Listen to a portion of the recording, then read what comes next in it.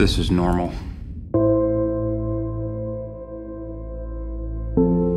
I wouldn't wish this burden on my worst enemy.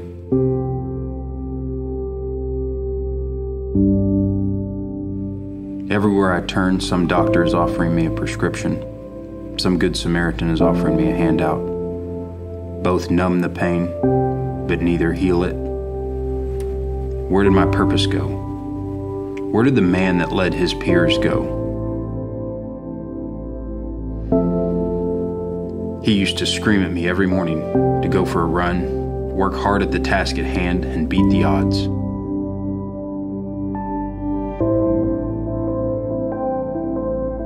I joined the military because at the time I was homeless, didn't really have anywhere else to go, and after about 2 years of trying to feed myself, I knew that if I joined the military, I'd at least get 3 meals a day.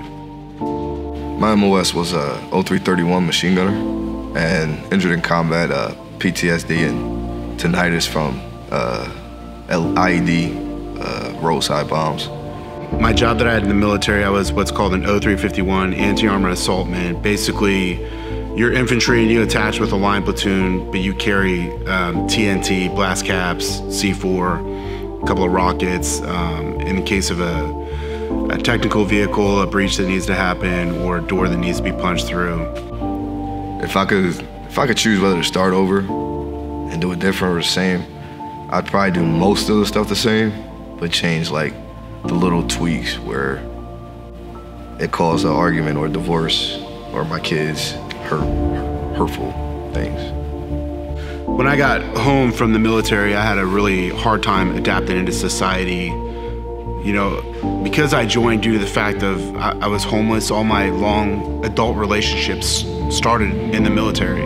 You know, that was my life, and then they were gone right away. So whenever I became a civilian again, I didn't know how to manage adult friendships. I didn't know how to cope with my loss, my grief, my anxiety. So my adult life post-Marine Corps was one filled with alcohol, drugs, self-destructive behavior, separating myself from, I guess, being a normal, productive citizen. Just like waking up feeling motivated.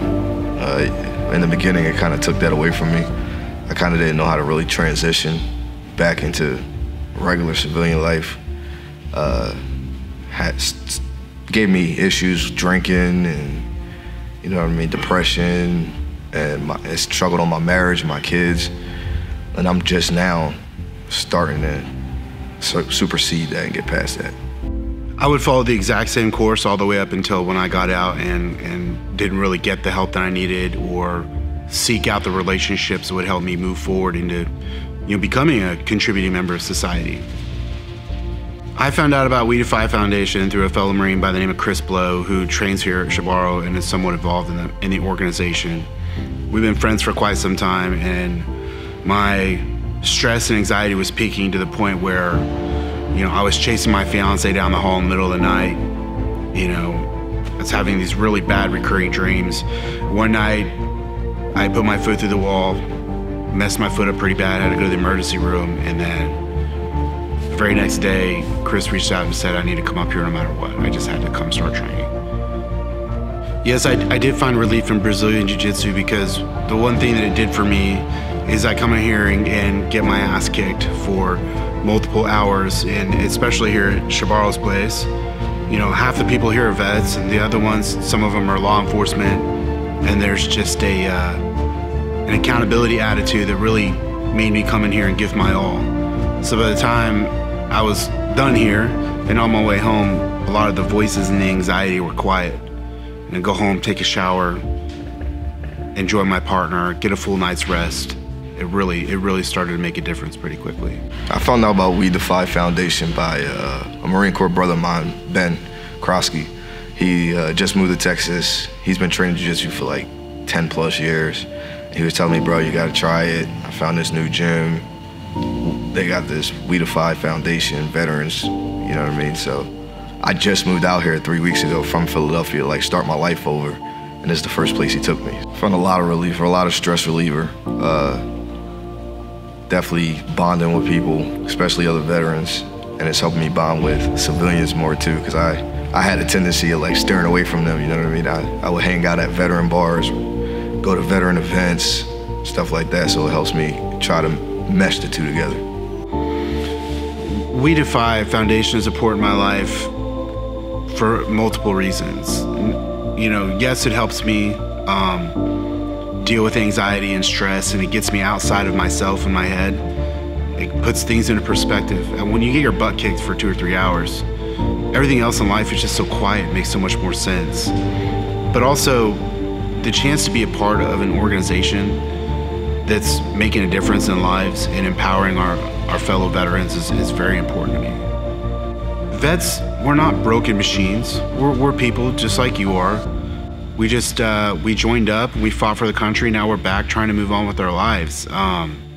We don't need to be treated with kid gloves. We just want the same opportunities that everyone else wants. There is so much importance to what WeDefy is doing on multiple levels. Yes, Jiu Jitsu is fantastic. Yes, it's great for personal and professional development, and it's great for empowerment. But some of the veterans who need WeDefy have personal struggles that some of us will never understand.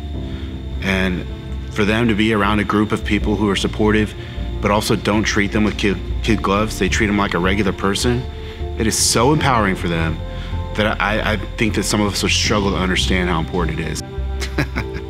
My hero, that's a ridiculous question, no. You know, in Ambush Alley, there were people who sacrificed themselves to save lives. You know, the Manuel Espinoza Garcia, the corporal who is in charge of our mortar section, kept his mortar on track and kept it on fire to great injury to himself. He's had 23 surgeries since he got out. He's a hero. There are people who, our forward air commander, for our FAC, he stood up under fire and pointed out enemy artillery positions or enemy 83 mortars, lost his life. He's a hero. I'm just some dumb kid. People say we're heroes. I don't consider myself a hero.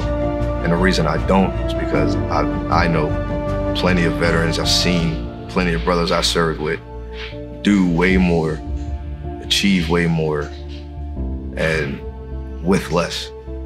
So I'm trying to get to that level. So I don't consider myself a hero because they're the level I'm trying to get at. They're my heroes. This is normal.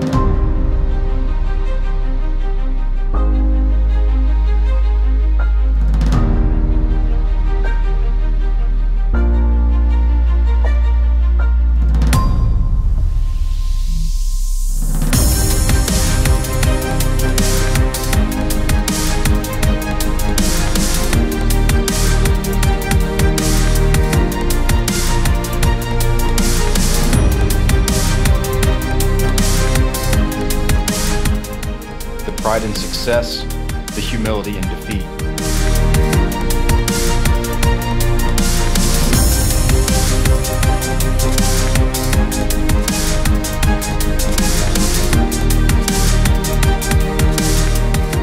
I defy the standards that have held me down in the past.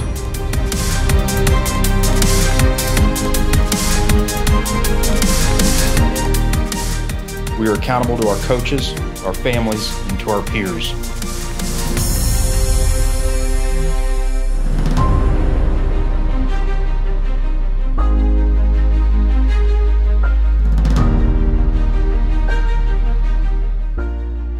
We are healing. We defy.